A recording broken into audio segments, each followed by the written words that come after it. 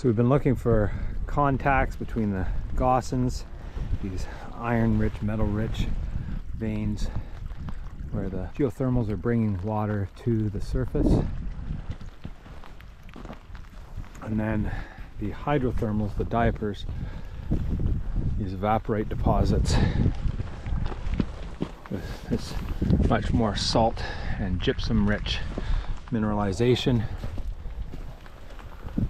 Little veins of evaporite here and here, and we can even come around the back and see some fairly clear banding. We've got a little vein of gossagenous material in there, more evaporite up at the top there.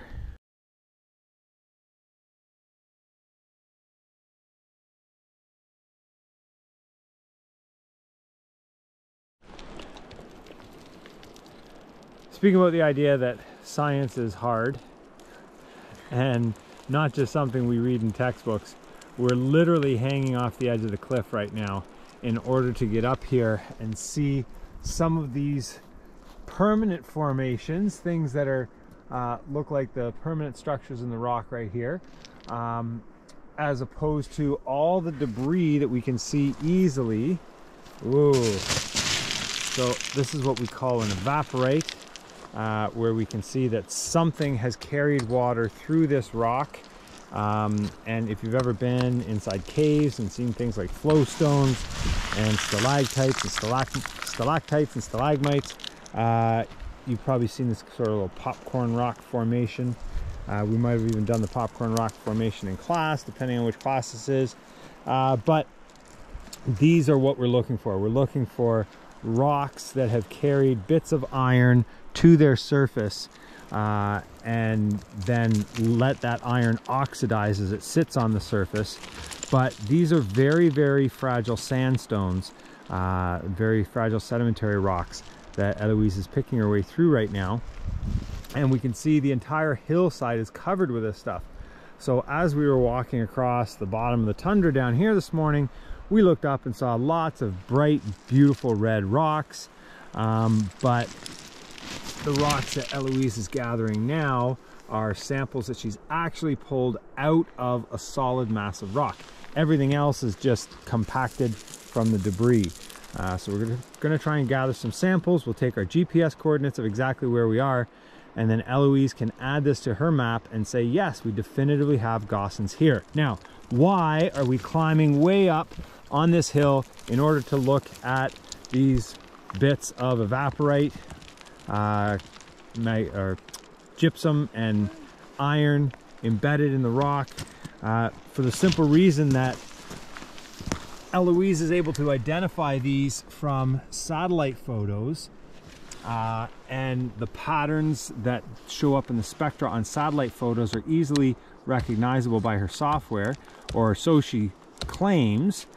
So right now she's proving that the rocks that she identified on her software are in fact Gossanous, and so she can then use that information to take a satellite photo of something like that outcrop up there from the orbit around Mars and say, hey, we've got the same types of mineral deposits down there. So that tells us that there's a giant vein of iron under here, at least from what we know of these Gossan formations here on Earth.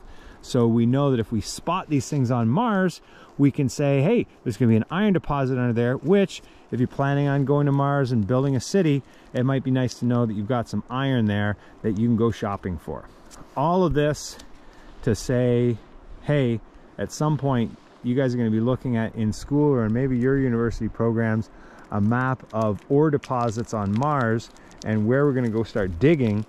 And so you can thank Eloise for being able to identify where those iron deposits are.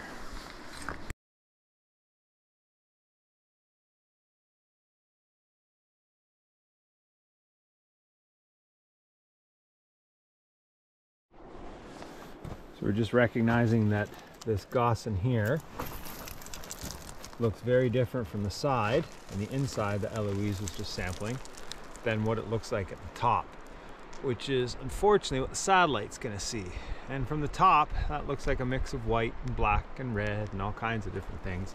But it's only once we get kind of under the skin here that we can see the evaporites, the gypsum, and the evaporites of the iron-bearing minerals that she wants to actually look at and sample. Just looking around from the top of our mountain at the fog that has rolled in underneath us. But we got lots of great structures down here. So these are the Gossans we've been trying to study. You can see all the weathered iron rock down there, all the oxidized iron. And then the rock just kind of weathers in place until it crumbles and slides downhill in some mass wasting event. You can see the nose of that one there. Probably going to go any day now. Or it could still be there 5 years from now, who knows. But certainly a lot of in situ weathering, and then eventually that stuff will say goodbye and the hilltop will be easier to climb the next time we're here.